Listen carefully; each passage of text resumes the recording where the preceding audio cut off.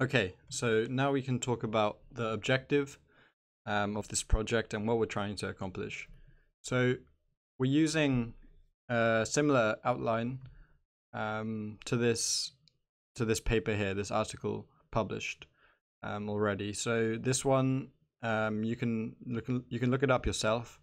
Although you might find that you have to pay to get it, unless you're subscribed to a subscription service such as JSTOR or a similar one. So if you're a student, then have a look at your local library and see if it's available online. So they do it for the Nifty 50, which is the Indian stock market. So there's some slight differences in the results, notably, for example, in market capitalization, the MCAPs for the Nifty 50 are much lower than some of the constituents in the S&P 500, which we're using.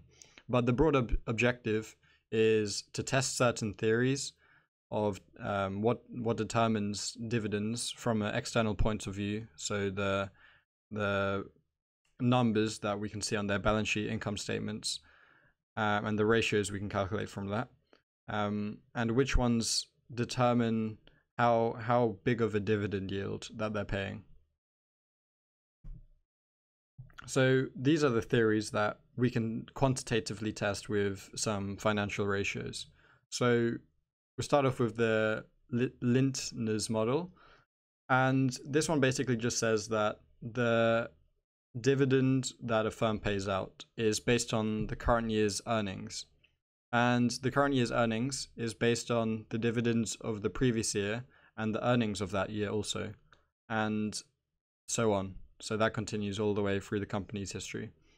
And so what this theory is saying is that the higher the earnings per share, the higher the dividend yield, because dividend, based on this theory, is based on current earnings. The next one, phase of development. So this just says that mature companies have more stable earnings, and so in general, they're able to pay out more cash dividends because they have fewer growth opportunities. And so this, of course, suggests that the more mature, or as a proxy for that, the age of the company the higher the age, the higher the dividend yield. The next one's very simple to understand. This one's just leverage. So the more debt that a firm has, the more it's worrying about paying off the debt through interest, and then eventually paying off the debts as a whole.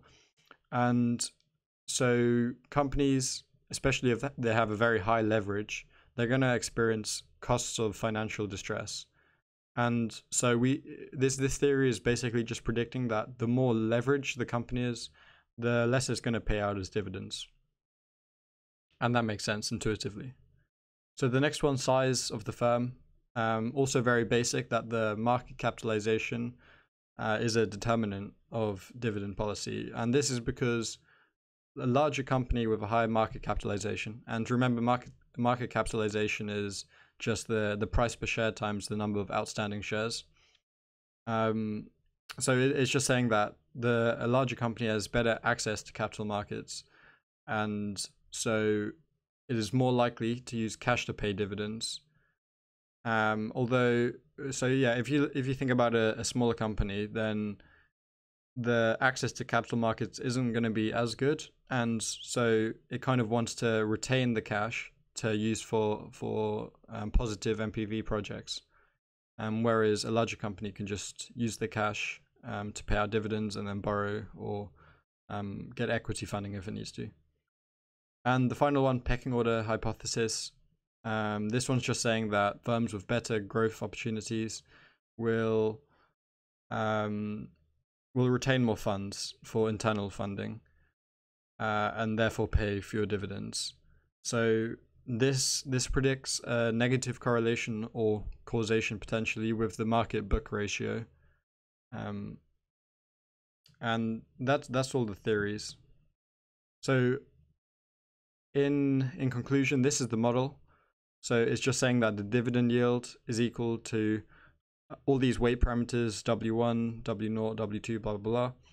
And then all the ratios or components of the theories we looked at. So market book ratio, age, market capitalization, leverage, earnings per share. And then we're adding epsilon for the Gaussian noise, since this is a standard model.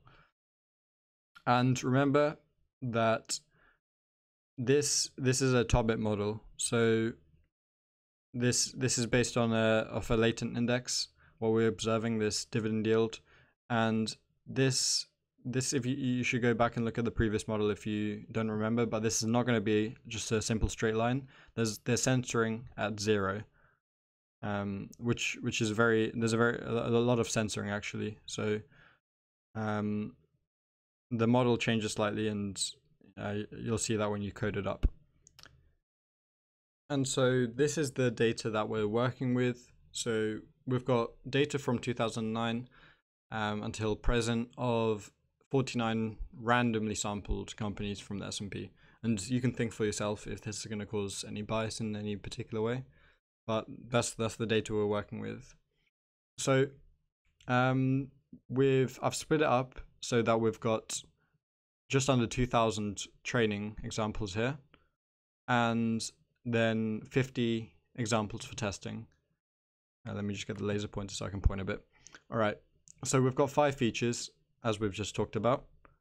And so we're trying to use these features to predict the dividend yield here, which is Y-train or we're trying to predict Y-test using the supervised learning problem here. And so the reason we don't have a validation set is simply because this is a very basic model that we're working with, and we're just trying to get the maximum use out of our data. I've kind of optimized it a little bit using the hyperparameters that you're going to be using, such as the number of steps in the gradient descent, etc. But in general, we're just trying to get the model working in TensorFlow, because this of course is just a beginner course here. So this is when you plot the dividend yields, this is what we find. So as you can see, very high censoring at 0, and then a Gaussian distribution beyond that.